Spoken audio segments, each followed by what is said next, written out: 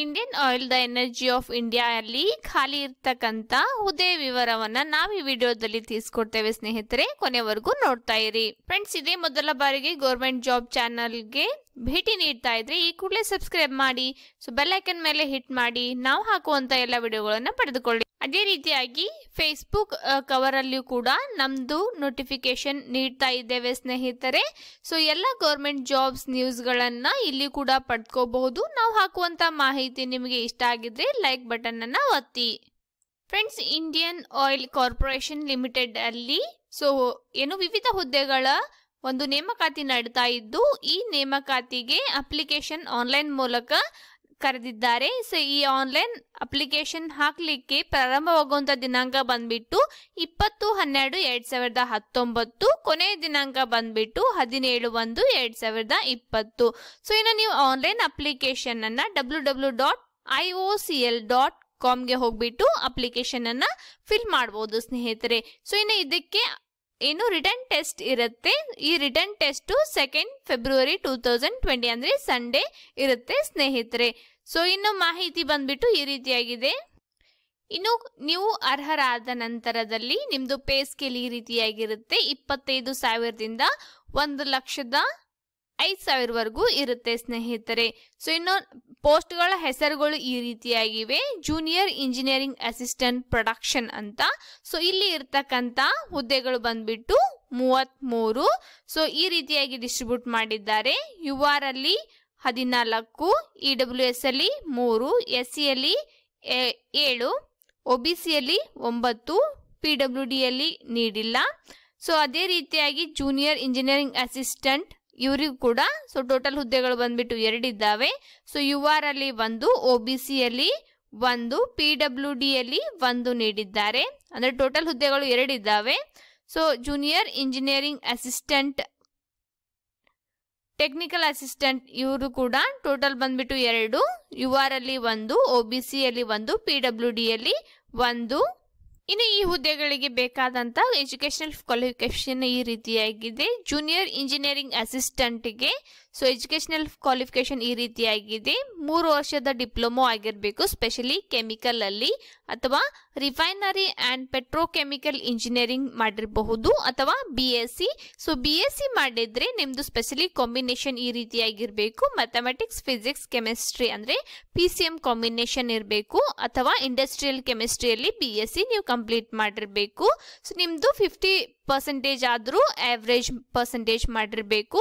ಇನ್ನು OBC candidates ಗಳಿದ್ರೆ ಅವ್ರಿಗೆ OBC ಮತ್ತೆ SC ಕ್ಯಾಂಡಿಡೇಟ್ಸ್ ಗಳಿಗೆ 45% ಆದ್ರೂ ತೆಗೆದುಕೊಂಡಿರ್ಬೇಕು ಸ್ನೇಹಿತರೆ. ಅದೇ ರೀತಿಯಾಗಿ ಮಿನಿಮಮ್ 1 ವರ್ಷದ ಪೋಸ್ಟ್ ಕ್ವಾಲಿಫಿಕೇಶನ್ ಎಕ್ಸ್ಪೀರಿಯನ್ಸ್ ಅನ್ನ ಕೇಳಿದ್ದಾರೆ. ಸ್ಪೆಷಲಿ ಅಲ್ಲಂದ್ರೆ ಆಪರೇಷನ್ ಅಲ್ಲಿ. ಸೊ ಏನೇನು ಆಪರೇಷನ್ ಅಂತಂದ್ರೆ operation of pump house, fired heater, compressor, distillation column, reactor, heat exchanger. So ಇವುಗಳನ್ನ ಆಪರೇಟ್ ಮಾಡ್ಲಿಕ್ಕೆ ಬರ್ತಿರ್ಬೇಕು. ಇದ್ರ ಮೇಲೆ 1 ವರ್ಷದ ಎಕ್ಸ್ಪೀರಿಯನ್ಸ್ ಅನ್ನ ಕೇಳಿದ್ದಾರೆ ಸ್ನೇಹಿತರೆ. ಸೊ ಅದೇ ರೀತಿಯಾಗಿ 2ನೇ ಹುದ್ದೆ ಜೂನಿಯರ್ ಇಂಜಿನಿಯರಿಂಗ್ ಅಸಿಸ್ಟೆಂಟ್. ಸೊ ಇವ್ರಿಗೆ ಕೂಡ 3 ವರ್ಷದ ಡಿಪ್ಲೊಮಾ ಕೇಳಿದ್ದಾರೆ. ಇಲ್ಲಿ ಮೆಕ್ಯಾನಿಕಲ್ ಇಂಜಿನಿಯರ್ ಇಂದ ಕೇಳಿದ್ದಾರೆ. ಸೊ ಇವ್ರಿಗೂ ಕೂಡ 50% ಅನ್ನ ಕೇಳಿದ್ದಾರೆ. ಸೊ ಅದೇ ರೀತಿಯಾಗಿ ಇವ್ರಿಗೂ ಕೂಡ ಎಕ್ಸ್ಪೀರಿಯನ್ಸ್ ಬಂದ್ಬಿಟ್ಟು 1 ವರ್ಷದ ಎಕ್ಸ್ಪೀರಿಯನ್ಸ್ ಅನ್ನ ಕೇಳಿದ್ದಾರೆ. ಇನ್ನು 3ನೇ ಹುದ್ದೆ ಬಂದ್ಬಿಟ್ಟು junior engineering assistant instrumentation. So ಇವ್ರಿಗೂ ಕೂಡ 3 ವರ್ಷದ ಡಿಪ್ಲೊಮೊ, ಸ್ಪೆಷಲಿ ಇನ್ಸ್ಟ್ರುಮೆಂಟೇಶನ್ ಅಲ್ಲಿ, ಅಥವಾ ಇನ್ಸ್ಟ್ರುಮೆಂಟೇಶನ್ ಅಂಡ್ ಎಲೆಕ್ಟ್ರಾನಿಕ್ಸ್ ಅಲ್ಲಿ, ಅಥವಾ ಇನ್ಸ್ಟ್ರುಮೆಂಟೇಶನ್ ಅಂಡ್ ಕಂಟ್ರೋಲ್ ಇಂಜಿನಿಯರಿಂಗ್ ಅಲ್ಲಿ. ಸೊ ಇವ್ರದ್ದು ಕೂಡ 50% ಅನ್ನ ಇಲ್ಲಿ ಕೇಳಿದ್ದಾರೆ. ಸೊ ಅದೇ ರೀತಿಯಾಗಿ ಇವ್ರಿಗೂ ಕೂಡ 1 ವರ್ಷದ ಕ್ವಾಲಿಫಿಕೇಶನ್ ಎಕ್ಸ್ಪೀರಿಯನ್ಸ್ ಕ್ವಾಲಿಫಿಕೇಶನ್ ಅನ್ನ ಕೇಳಿದ್ದಾರೆ. ಸ್ಪೆಷಲಿ ಇವರು ಮೇಂಟೆನೆನ್ಸ್ ಅಲ್ಲಿ ಮಾಡಿರ್ಬೇಕಾಗಿರುತ್ತೆ ಸ್ನೇಹಿತರೆ. ಇನ್ನು ಏಜ್ ಲಿಮಿಟ್ ಈ ರೀತಿಯಾಗಿದೆ. ಸೊ ನಿಮ್ದು ಏಜ್ ಪ್ರೂಫ್ಗೋಸ್ಕರ ನೀವು ಸೆಕೆಂಡರಿ ಎಜುಕೇಶನ್ ಪಾಸಿಂಗ್ ಸರ್ಟಿಫಿಕೇಟ್ ಅನ್ನ ನೀಡಬೇಕು. ಅಂದ್ರೆ ಹೈಯರ್ ಸೆಕೆಂಡರಿ ಅಂದರೆ ಹೈಸ್ಕೂಲ್ದು ಏನು ಸರ್ಟಿಫಿಕೇಟ್ ಏನಿರುತ್ತಲ್ಲ ಅಂದರೆ 10th ಸ್ಟ್ಯಾಂಡರ್ಡ್ ಸರ್ಟಿಫಿಕೇಟನ್ನು ಅವರು ಎಕ್ಸೆಪ್ಟ್ ಮಾಡ್ಕೊತಾರೆ ಸ್ನೇಹಿತರೆ. ಅದೇ ರೀತಿಯಾಗಿ ಮಿನಿಮಮ್ಮು 18 ವರ್ಷ ಆಗಿರಬೇಕು, ಮ್ಯಾಕ್ಸಿಮಮ್ ಬಂದ್ಬಿಟ್ಟು 26 ವರ್ಷ ಆಗಿರಬೇಕು. ಸೊ ಇನ್ನು 5 ವರ್ಷದ ರಿಲ್ಯಾಕ್ಸೇಷನ್ ನೀಡಿದ್ದಾರೆ SC ಕ್ಯಾಂಡಿಡೇಟ್ಸ್ಗಳಿಗೆ. ಸೊ ಇನ್ನು OBC ಕ್ಯಾಂಡಿಡೇಟ್ಸ್ಗೆ 3 ವರ್ಷಗಳ ರಿಲ್ಯಾಕ್ಸೇಷನ್ ಕೂಡ ನೀಡಿದ್ದಾರೆ. ಸೊ ಅದೇ ರೀತಿಯಾಗಿ PWD ಕ್ಯಾಂಡಿಡೇಟ್ಸ್ಗಳಿಗೆ 10 ವರ್ಷದ ಏನು ಏಜ್ ಅನ್ನ ನೀಡಿದ್ದಾರೆ ಎಕ್ಸ್ಟ್ರಾ.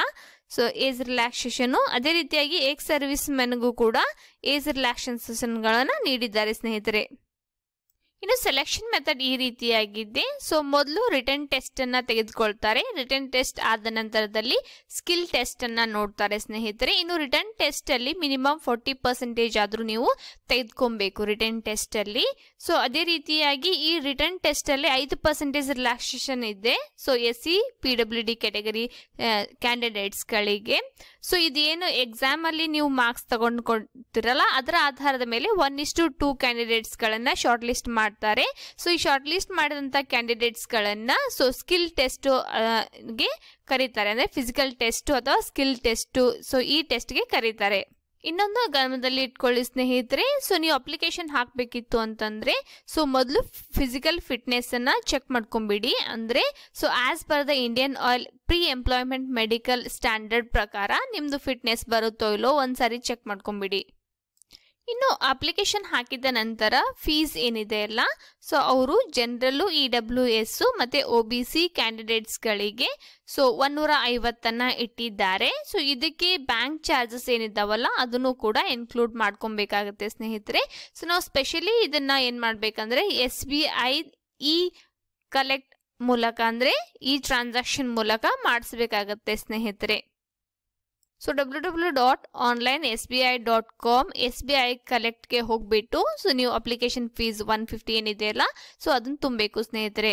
ಇನ್ನು ಆನ್ಲೈನ್ ಅಪ್ಲಿಕೇಶನ್ ಹಾಕುವ ಮುಂಚೆ ನಿಮ್ದು ಇಮೇಲ್ ID ಇರಬೇಕು ಸ್ನೇಹಿತರೆ. ಆಮೇಲೆ ಮೊಬೈಲ್ ನಂಬರ್ ಇರುತ್ತೆ. ಅಂದ್ರೆ ನಿಮ್ಗೆ ಏನಾದರೂ ನೋಟಿಫಿಕೇಶನ್ ಮಾಡಬೇಕಿತ್ತು ಅಂದ್ರೆ ಇಮೇಲ್ ID ಮತ್ತೆ ಮೊಬೈಲ್ ನಂಬರ್ಗೆ SMS ಮೂಲಕ ನಿಮಗೆ ನೋಟಿಫಿಕೇಶನ್ ಅನ್ನ ನೀಡ್ತಾರೆ ಸ್ನೇಹಿತರೆ. ಅದರ ಜೊತೆಯಾಗಿ ನೀವು ಏನು ಡಾಕ್ಯುಮೆಂಟ್ಸ್ಗಳು ಅಂದ್ರೆ ಎಜುಕೇಶನಲ್ ರಿಲೇಟೆಡ್ ಡಾಕ್ಯುಮೆಂಟ್ಸ್ಗಳು ಅಥವಾ ರಿಲ್ಯಾಕ್ಸೇಷನ್ ರಿಲೇಟೆಡ್ ಡಾಕ್ಯುಮೆಂಟ್ಸ್ಗಳು ಇರ್ತಾವಲ್ಲ ಸೊ ಆಮೇಲೆ ಅವುಗಳದ್ದು ಕಾಪಿಗಳನ್ನು ಒಂದ್ಸರಿ ಏನು ಸ್ಕ್ಯಾನ್ ಮಾಡ್ಕೊಂಡ್ಬಿಟ್ಟು ತೆಗೆದಿಟ್ಕೊಳ್ಳಿ. ಅದೇ ರೀತಿಯಾಗಿ ನಿಮ್ಮದು ಫೋಟೋಗ್ರಾಫು ಮತ್ತು ಸಿಗ್ನೇಚರು ಕೂಡ JPG ಫಾರ್ಮೆಟ್ ಅಲ್ಲಿ ಇರಬೇಕು ಅಂತ ಹೇಳಿದ್ದಾರೆ. ಸೊ ಇದರದ್ದು ಸೈಜ್ ಬಂದ್ಬಿಟ್ಟು 50 KB ಹೆಚ್ಚಾಗಿರಬಾರ್ದು ಸ್ನೇಹಿತರೆ. ಸೊ ಅದೇ ರೀತಿಯಾಗಿ ಆನ್ಲೈನ್ ಅಪ್ಲಿಕೇಶನ್ ಹಾಕಿದ ನಂತರ ಏನಿದೆ ಅಲ್ಲ ಅದರದ್ದು ಪ್ರಿಂಟ್ಔಟ್ ತಗೊಂಡ್ಬಿಟ್ಟು ಸೊ ನೀವು ಅದರದ್ದು ಜೆರಾಕ್ಸ್ ಕಾಪಿ ತಗೊಂಡು ಅದ್ರ ಜೊತೆಗೆ ಡಾಕ್ಯುಮೆಂಟ್ಸ್ಗಳ ಜೆರಾಕ್ಸು ಕೂಡ ಸೊ ನೀವು ಈ ಏನು ಅಡ್ರೆಸ್ಗೆ ಸೆಂಡ್ ಮಾಡಬೇಕು. ಸೊ ಅದು ಏನಾಗಿರ್ಬೇಕಂತಂದ್ರೆ ಒರಿಜಿನಲ್ ಅಂದ್ರೆ ಆರ್ಡಿನರಿ ಪೋಸ್ಟ್ ಮೂಲಕ ಇವು ಒರಿಜಿನಲ್ ಏನೋ ಡಾಕ್ಯುಮೆಂಟ್ಸ್ ಇರ್ತಾವಲ್ಲ ಅವುಗಳ ಕಾಪಿಗಳನ್ನ ಸೆಲ್ಫ್ ಅಟೆಸ್ಟೆಡ್ ಮಾಡಿಬಿಟ್ಟು ಸೆಂಡ್ ಮಾಡಬೇಕಾಗತ್ತೆ. ಸೊ ಅದು 1/2/2020 ಒಳಗಾಗಿ ಹೋಗಿ ಮುಟ್ಬೇಕು ಸ್ನೇಹಿತರೆ. ಇನ್ನೊಂದು ಮುಖ್ಯವಾದ ಸೂಚನೆ ಸ್ನೇಹಿತರೆ, ಸೊ ನೀವು ಏನು SC ST PW ಕ್ಯಾಂಡಿಡೇಟ್ಸ್ಗಳಿಗೆ ಸೊ ನೀವು ಟ್ರಾವೆಲಿಂಗ್ ಎಕ್ಸ್ಪೆನ್ಸ್ ಏನಿದೆ ಅಲ್ಲ ಸೊ ಅದನ್ನ ರಿಎಂಬರ್ಸ್ಮೆಂಟ್ ಮಾಡ್ತಾರೆ. ಅಂದ್ರೆ ನಿಮಗೆ ಮತ್ತೆ ಅದನ್ನ ನೀಡಲಾಗುತ್ತೆ. ಅಂದ್ರೆ ಸರ್ಕಾರದಿಂದ ನೀವು ಎಷ್ಟು ಪೇ ಮಾಡಿರ್ತೀರಾ ಸೊ ಅದು ಮರಳಿ ಬರುತ್ತೆ. ಸೊ ಅದ್ರ ಡೀಟೇಲ್ಸ್ ಅದಕ್ಕೋಸ್ಕರ ಒಂದಿಷ್ಟು ಡೀಟೇಲ್ಸ್ಗಳನ್ನು ನೀವು ಈ ಫಾರ್ಮಲ್ಲಿ ತುಂಬಬೇಕಾಗತ್ತೆ. ನೇಮು ಮತ್ತು mailing address, roll number, exam date, ಯಾವ ಪೋಸ್ಟ್ಗೆ ನೀವು ಅಪ್ಲೈ ಮಾಡಿದ್ದೀರಾ, ಸೊ ವೆನ್ನು ಏನು, ಯಾವ ಕೆಟಗರಿಯಲ್ಲಿ ಬರ್ತೀರಾ, ಸೊ ಆಮೇಲೆ ಜರ್ನಿ ಡೀಟೇಲ್ಸ್ಗಳನ್ನು ಕೂಡ ನೀವು ಇಲ್ಲಿ ಹಾಕಬೇಕಾಗತ್ತೆ. ಸೊ ಫ್ರಾಮು ಟು ಎಲ್ಲಿಂದ ಬಂದಿದ್ದೀರಾ ಎಲ್ಲಿಗೆ, ಆಮೇಲೆ ಎಲ್ಲಿಂದ ಎಲ್ಲಿಗೆ, ಸೊ ಡೇಟ್ಸ್ಗಳು ಇಲ್ಲಿ ನೀಡಬೇಕು. ಸೊ ನೀವು ಯಾವ ಟ್ರಾವೆಲ್ಸ್ ಮೂಲಕ ಬರ್ತಿದ್ದೀರಾ, ಅಂದರೆ ರೈಲ್ ಮೂಲಕ ಬರ್ತಿದ್ದೀರೋ ಅಥವಾ ಬಸ್ ಮೂಲಕ, ಸೊ ಅದರ ಏನು ರಿಲೇಟೆಡ್ ಇನ್ಫಾರ್ಮೇಷನ್ ನೀವು ಇಲ್ಲಿ ತುಂಬಬೇಕು. ಸೊ ಅದೇ ರೀತಿಯಾಗಿ ಬ್ಯಾಂಕ್ ಡೀಟೇಲ್ಸ್ಗಳನ್ನು ನೀವು ನೀಡಬೇಕು. ಅಂದರೆ ಇಲ್ಲಿ ನಿಮ್ಗೆ ಏನು ಮಾಡುತ್ತಾರೆ, ರಿಇಂಬರ್ಸ್ಮೆಂಟ್ ಮಾಡ್ತಾರೆ ಸ್ನೇಹಿತರೆ. ಸೊ ಅದ್ರ ಜೊತೆಯಾಗಿ ಒರಿಜಿನಲ್ ಏನಿದೆ ಅಲ್ಲ ಅವ್ರದ್ದು ಫೋಟೋಗ್ರಾಫ್ಸ್ಗಳನ್ನು, ಒರಿಜಿನಲ್ ಸರ್ಟಿಫಿಕೇಟ್ಸ್ಗಳದ್ದು, ಮತ್ತು ಸೊ ನೀವು ಯಾವುದ್ರ ಮೂಲಕ ಬರ್ತಾ ಇದ್ದೀರಾ ಸೊ ಅವು ಜರ್ನಿ ರಿಲೇಟೆಡ್ ಡಾಕ್ಯುಮೆಂಟ್ಗಳ ಜೆರಾಕ್ಸನ್ನು ಸೆಲ್ಫ್ ಅಟೆಸ್ಟೆಡ್ ಮಾಡಿಸ್ಕೊಬೇಕು. ಅದೇ ರೀತಿಯಾಗಿ ಕಾಸ್ಟ್ ಸರ್ಟಿಫಿಕೇಟ್ ಸೆಲ್ಫ್ ಅಟೆಸ್ಟೆಡ್ ಮಾಡಬೇಕು. ಅಡ್ಮಿಟ್ ಕಾರ್ಡನ್ನು ಕೂಡ ಸೆಲ್ಫ್ ಅಟೆಸ್ಟೆಡ್ ಮಾಡಿಬಿಟ್ಟು ಸೊ ನೀವು ಇಲ್ಲಿ ಸಿಗ್ನೇಚರ್ ಮಾಡಿಬಿಟ್ಟು ನೀವು ಸೆಂಡ್ ಮಾಡಬೇಕಾಗಿರುತ್ತೆ ಸ್ನೇಹಿತರೆ.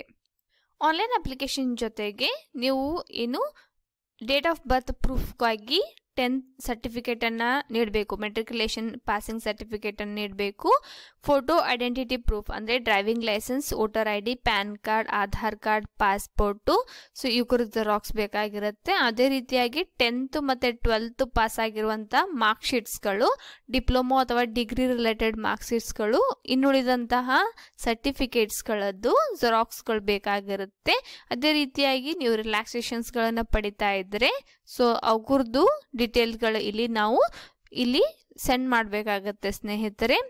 ಅದೇ ರೀತಿಯಾಗಿ ಕೊನೆಗೆ ನಿಮ್ಮದು candidates signature, name, application number, so ನಿಮ್ಮದು ಯಾವುದು ಪೋಸ್ಟ್ ನಂಬರ್ ಇದೆ ಅದನ್ನು ನೀಡಬೇಕು, mobile number, email ID, address, date, so ಈ ಎಲ್ಲ ವಿವರಗಳನ್ನು ನೀಡಬೇಕು ಸ್ನೇಹಿತರೆ. ಸೊ ನೋಡಿದ್ರಲ್ಲ ಸ್ನೇಹಿತರೆ, ಇದು ಈ ರಿಕ್ರೂಟ್ಮೆಂಟ್ ರಿಲೇಟೆಡ್ ರಿಟೇಲ್ ಆದ ಮಾಹಿತಿ. ಇನ್ನು ಇದರ ರಿಲೇಟೆಡ್ ಮಾಹಿತಿ ನಿಮಗೆ ಕ್ಲಿಯರ್ ಆಗಿಲ್ಲ ಅಂದರೆ ಇನ್ನೂ ಒಂದೆರಡು ಸಾರಿ ನೋಡ್ಕೊಂಬಿಡಿ. ಸೊ ನೋಟಿಫಿಕೇಷನನ್ನು ನಾವು ಡಿಸ್ಕ್ರಿಪ್ಷನ್ ಲಿಂಕಲ್ಲಿ ನೀಡಿರ್ತೇವೆ, ಅದ್ರ ಥ್ರೂ ಹೋಗಿಬಿಟ್ಟು ಇನ್ನೂ ಸರಿಯಾಗಿ ತಿಳ್ಕೊಂಬಿಟ್ಟು ನೀವು ಅಪ್ಲಿಕೇಬಲ್ ಇದ್ದರೆ ಅಪ್ಲಿಕೇಶನನ್ನು ಹಾಕಿ, ಅಥವಾ ನಿಮ್ಗೆ ಯಾರಾದರೂ ಗೊತ್ತಿದ್ರೆ ಅವ್ರಿಗೂ ಕೂಡ ಸೊ ಈ ವಿಡಿಯೋನ ಫಾರ್ವರ್ಡ್ ಮಾಡಿಬಿಟ್ಟು ಅಪ್ಲಿಕೇಶನ್ ಹಾಕಲಿಕ್ಕೆ ಹೇಳಿ. Thank you.